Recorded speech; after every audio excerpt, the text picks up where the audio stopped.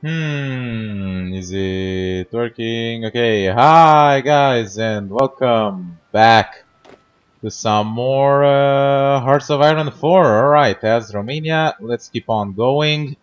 Not much happening. I'm thinking about stopping the training exercises for right now. The thing is that it seems that we have it seems that they no longer progress experience-wise. Well, I'm really uncertain why there is so much lag going on. Like, while I'm not recording, the game goes on very smoothly, but if I'm recording, it drops down to like very few frame rates. And especially if I like change scenes, like zoom in and out, or like move across very fast, it's pretty bad. Wait just a second. Alright, we're back. Hopefully this will work a little bit better. I'm not sure.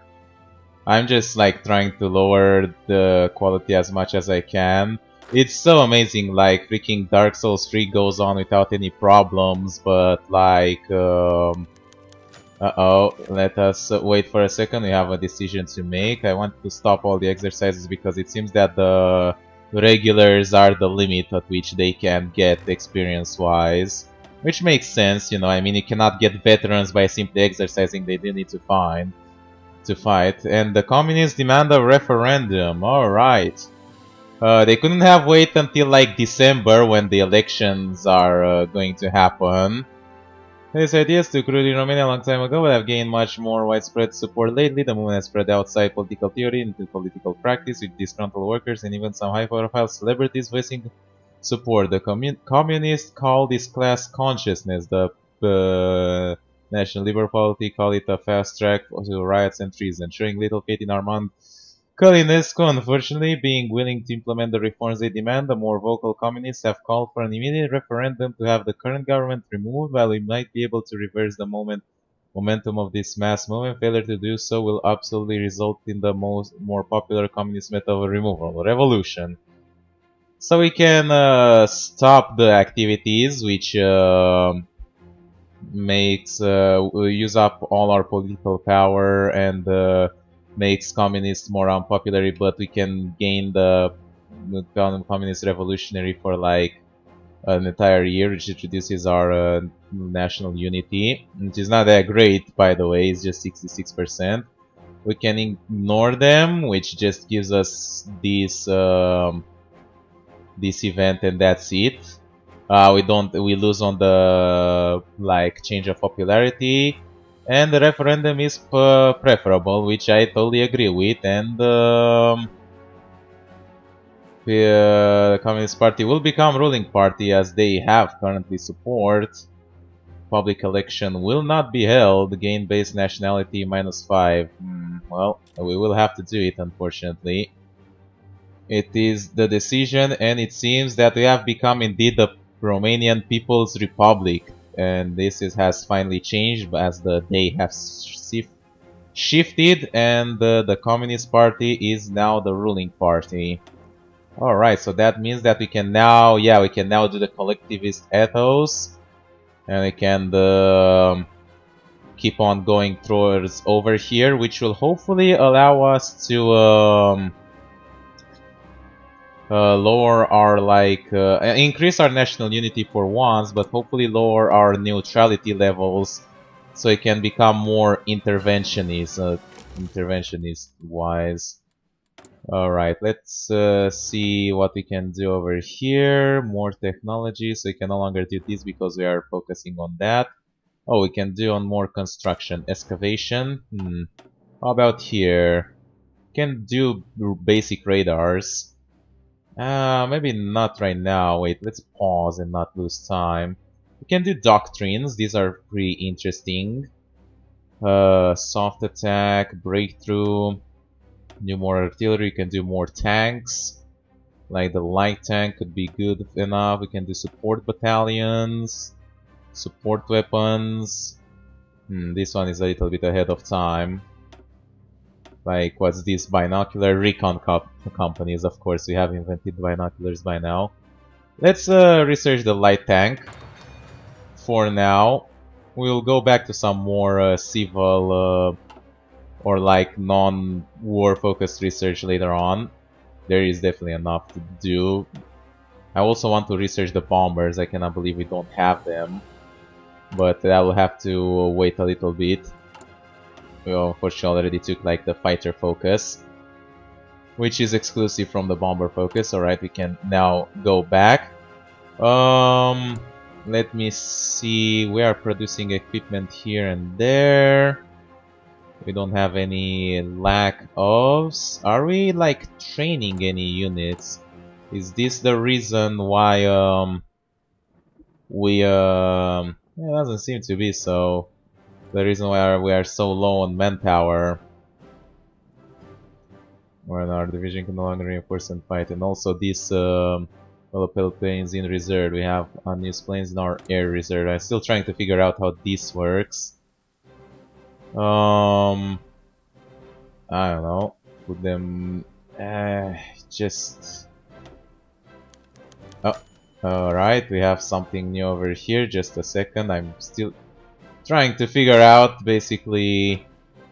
Can we create a new air wing? Move all the equipment? It just doesn't do anything.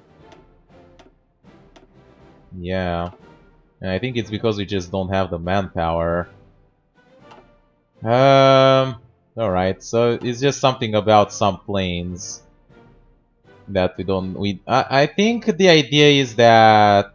Yeah, it's these ones. We have that are not being used. Select an airbase and then create a new air wing to deploy them. Create new air wing.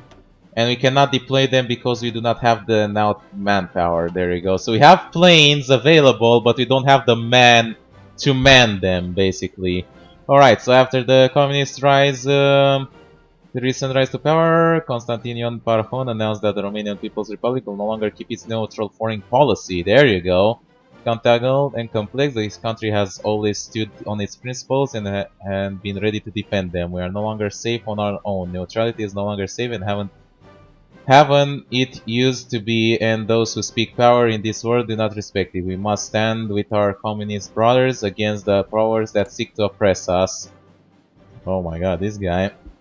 Against the bourgeois majority who wants nothing more than keep us down. If we do not take a stand, we'll perish alone, and this removes our national spirit of neutrality.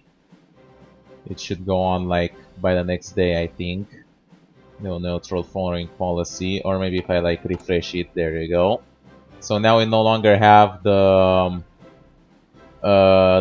penalty of like Iberian region. I don't want the air force anymore. God damn it! I want the political thing. How the hell do I select that? Wait, diplomacy map mode. Will this work? There you go. Can we send volunteers now? No, now we can send them, I think. There you go, because we are no longer neutral. So we can send our own volunteers to fight for Republican Spain. Who should we send? These ones are the one by Ivan Mikhail Rakovica. So I think we can send this guy. There you go. You have selected more divisions than you're allowed to send. Oh, you have 0 division as volunteer forces and your maximum total limit is 2. Okay, so you can only send 2 divisions. So we'll have to like select from these, just like disband 2 units from the army, or like select them separately. How do you like division assignment mode, edit mode, front line, offensive line, fallback line, garrison area? Not exactly sure. Or what I can do is I think I can just like remove this army like entirely. Alright, we can select these 2 guys, tell them to form up an army on their own, reassign the general, and have him sent as volunteers to fight for Republican Spain. There you go. It will generate 0.3 threat. World threat, I'm not really too much concerned about that. Oh, look at that. The Soviet Union also sent their own 5 volunteers. Alright, boys. The Council will allow a volunteer force from our country to fight their wars. Very good. And these forces, message from Soviet Union, changes their diplomatic status with us. The Soviet Union is currently guaranteeing our independence. That is quite excellent, so we can no longer be threatened by the fascists. What else? Volunteer forces in transfer. They will arrive on the 24th of February at 1 in Republican Spain. Hopefully, Republican Spain is pretty much lost, but I'm sending them more to like win experience if anything else. Alright. Can we get into the Soviet Union faction? We can! Oh my god. Then we'll automatically cancel if you join the faction. Alright, this is where we go. So change the world tension, I don't care. Alright. We have accepted and now we are in the Soviet Union commitern faction. And we gain vision of all their territory and units. Excellent. Mongolia is, I think, also in the faction, along with like Tanu Tuva. I'm not sure which one is that. Alright, we have sent our volunteer forces. Let us see how they manage. People have asked for a little bit of action in the past few days and we haven't really done so much. So yeah, we'll lower our speed and see how this works. Can we control them ourselves? Yeah, we can. Alright. His units are probably lost forever because I don't think they can do anything, but I will try my best. I'll send them up to the front line and I think what I want more is for the general to survive, to be totally honest. Maybe I should have sent him without a leader. Oops. Can I like unassign him? Mihai Rakovica. Yeah, that's what I mean. Unassigned. There you go. Yeah, you can go home. No problemo. What do we have over here? We have a battle that we are winning. Alright, go for it. Look at that. This is the battle screen. This is how battle works. Somewhat similar to Hearts of Iron 3, if you can remember. There are very many things, many factors. Apparently the enemy have air superiority. Probably the Germans have sent in their air support, but it's raining, so the air superiority should be less effective due to bad weather condition, and we seem to be winning this battle right now.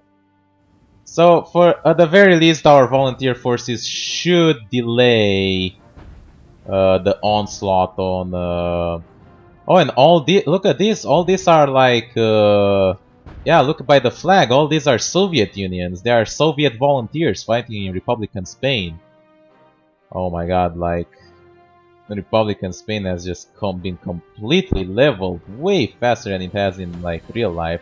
Alright, I have some new decisions, I completely forgot about that. Let's get collectivist ethos and a new government thing. Military theorist, artillery designer, infantry equipment designer, motorization. You can get for government. Backroom. I'm really not sure. Chief of army. Let's get maybe a chief of avias for now. Air support. I should have grabbed the air reformer. It's okay. Alright, so we have won a battle, and now there's like a bigger battle going on over here. Should we join them? We could push in for Zaragoza over here, I think.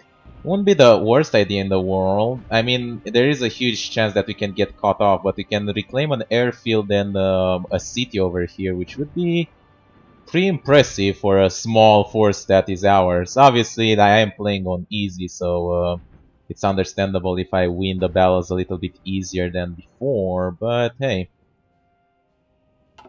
I joined the commitern. This is great times for us. Can we have any specific options over here? We can...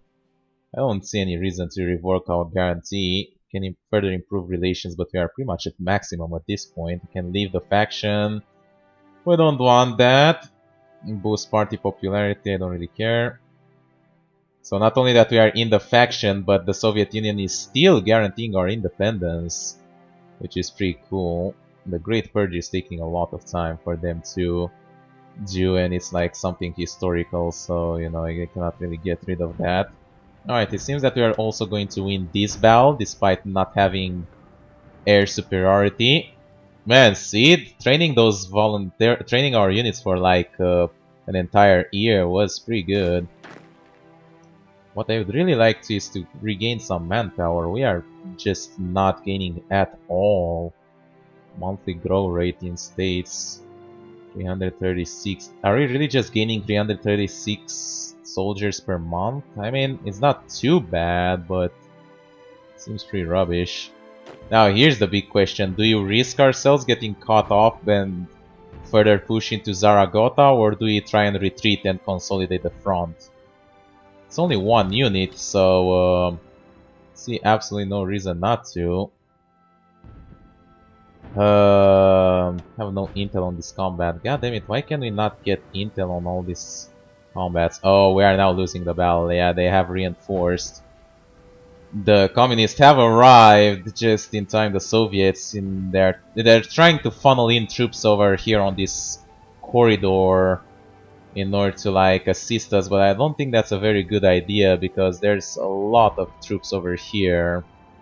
Yeah, we should cancel this battle. What we should do, if possible, is we should attack over here and try to cut off these 9 units. That would be a much more powerful plan. There is a mosquito just like flying around here and being awfully annoying.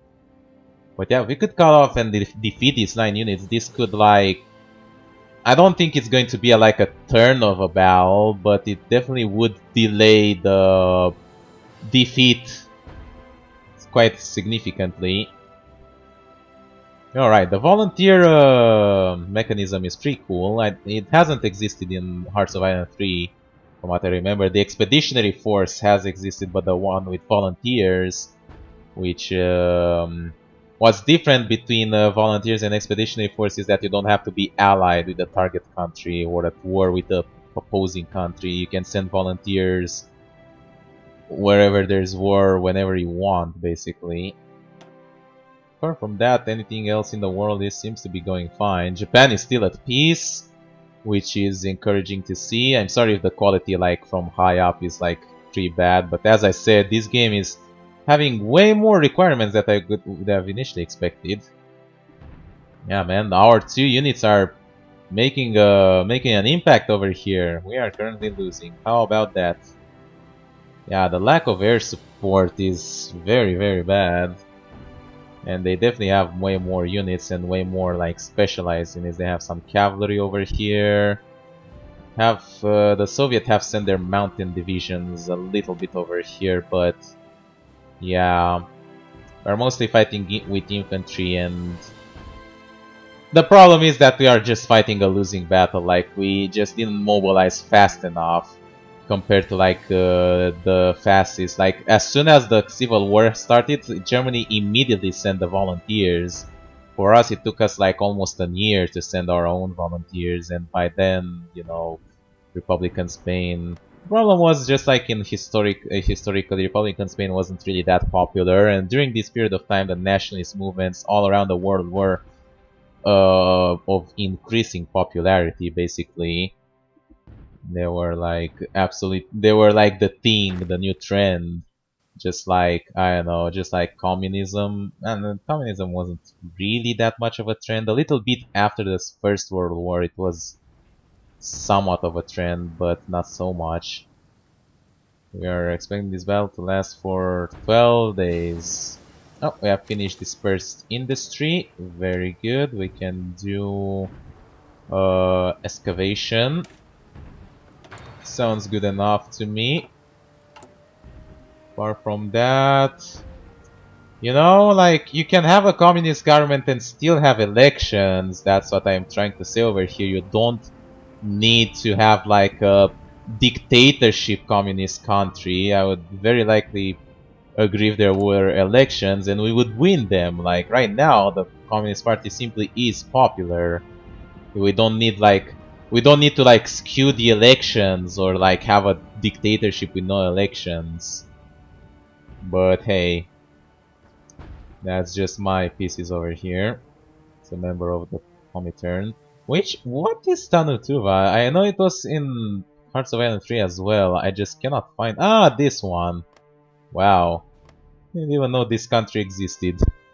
I'm very sorry for people who r/war in that country. It no longer exists now. I think it's part of not sure if it's part of Mongolia. It might be part of Russia. Wow, we are just like getting crushed over here on all these battles. Yeah, we already lost a unit and the other one is not doing so well, so we'll need to retreat. We cannot really retreat. Ah, shit. Our very ambitious push got significantly pushed back. Let's just say it like this. It was pretty good, you know. We tried our best over here, but it's just, as I said, we are just completely fighting a losing battle. Settings over here, reinforcement priority. I mean, we could increase their reinforcements, but it's like it's far away. I don't think they can do anything. Question, can we ask for military access? I don't think we can. Yeah, they don't really like us. I wonder if we improve our relations with Turkey, will they grant us military access? Because being able to travel to this strait with our submarines at the very least, if not with our fleet, because our fleet is just deplorable in size. With our submarines, we could cause some problems over here in the Mediterranean against like the fascists. I'd imagine. Let's see, is this the diplomacy, factions, resource map mode? Where are our armies? Ah, there you go. Oh, we're still trying over here. How do you like recall the volunteers? There must be an option for that as well, but I don't know it, unfortunately. So they might be stuck over here until the rest of the war. But hey, they are gaining experience. I mean, look at this, 33% already for the next level. Having some veteran units will definitely be a good thing. Can we send more volunteers? No, we're limited to 2 units. I wonder what causes this limit of volunteers that you can send. Is it like how much of the country is left? Is it how many forces you have? Or is it some combination of like politics and diplomacy that I just don't understand? I'm not sure. Yeah, unfortunately Republican Spain is fighting for their last bit of territory over here in Catalonia. And as hopeful as the Soviets are, we are not going to be able to, unless the Soviets start sending in like their something like some heavy tank regiments and heavily like armored regiments. The problem is that the Soviets have been doing their Great Purge, which reduces a lot. Yeah, there you go. It increases all their research time, and it also reduces the organization level of other units. During the Great Purge, Stalin has killed a lot of his high-ranking officers, which have left the Russian army, or the Soviet army, however you want to call it, for like the Second World War in a very deplorable state, considering like the chain of command, and which is one of the reasons like the Germans had such a gigantic expansion in the Soviet Union, reaching all the way to like Leningrad, Moscow, and in the second year all the way to Stalingrad. They haven't won, fortunately or unfortunately, depending on which side you are on. You know, I'm not taking any, not trying to like name names or putting blames. You know, it's just history. It happened. It's over no matter how you feel about it. What's this over here? What's this little division belongs to an army but has no orders assigned? Well, you know, front line, there you go. Are you happy now? I hope you are happy. Does this, is this the same over here? Oh yeah, it is. Hmm. Well, I would like you to frontline this. And I would like you to frontline this. There you go. Are you still complaining about no orders? What's wrong with you? Have I not told you that I want you to like be deployed on the front line? I have to like select all these units and tell them so? God damn, this is annoying. Ah, it doesn't. Oh, I just selected offensive line by accident.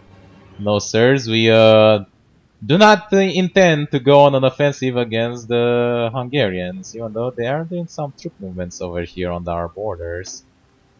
Do you have any intel about these units? I could be interested into seeing their experience. They are pretty well organized. How's our current fighting strength? Wow, it's pretty bad. How so? Reinforcements request, waiting for equipment to be produced. Let me check like logistics. Powder artillery. We have a huge deficit of artillery, a deficit of infantry equipment, and a gigantic deficit of support equipment. Alright, so we will need to like we will drop our production on light tank and fighters, and we'll try and oh, we have the Hindenburg incident. Ah, the famous Hindenburg incident, that like the great balloon that caught fire. It was promptly repaired. The gun on this flammable vapor could have resulted in a fire that would have engulfed the spotty safety record, and this is bound to make them even more vocal. A close call. Alright, so let me check logistics once again. Alright, so I can drop these, and I need to increase support equipment, stout artillery, infantry equipment a little bit, but yeah. So basically I'll need to assign more factories to them. Let's see, how many should we assign to them? Like this maybe? For all of them, is that like good enough? We will see. We'll wait a little bit and see. Ah, I forgot to select a new focus. I'll just do that and I'll end this episode. So we can do internationalism focus, further increases our communism support, which is pretty good at the moment. And we're still raising it because we have our leader over here, but in case you want to change the leader, we might need to change that. Nationalism focus, we cannot grab that. Political correctness gives us 200 political power. Indoctrination gives us national unity, and oh, and it also reduces the efficiency of like foreign action on our territory. This one gives us national unity and political power. This one gives us more recovery rate, even more support for communism, and even more political power. Ideological fanatism gives us the ability to create our own factions and allows kamikaze strike air missions. Wow, that's something new. Plus a national unity, core territory defense, and technological sharing. That's pretty cool. Allows us to like give and receive research bonus for people in the same faction. I think I'll go with armament effort for now. We'll need some more military factories because, as we see, we are very bad on production wise, and manpower is still pretty bad, and I'm not sure how exactly I'm supposed to like raise it, except if I maybe if I'm able to increase these to like limited conscription, which I can because I'm no longer like a neutral country. Daily democracy support. That's not very pleasant, but I guess we'll have to go for it. Limited conscription will increase our recruitable population and hopefully will reduce our manpower problem. And we can also go for like extensive conscription, but that also increases the training time. And it's way more expensive. Service by requirement and all that should only go when we are at war, basically, but limited conscription seems somewhat reasonable. And also like some sort of like early mobilization. But yeah, hope you guys enjoyed watching this other episode of Hearts of Iron 4. We are making progress and we had our first action, basically. We had our first action-packed episode over here with our volunteers in Spain, which are getting their ass whooped in too.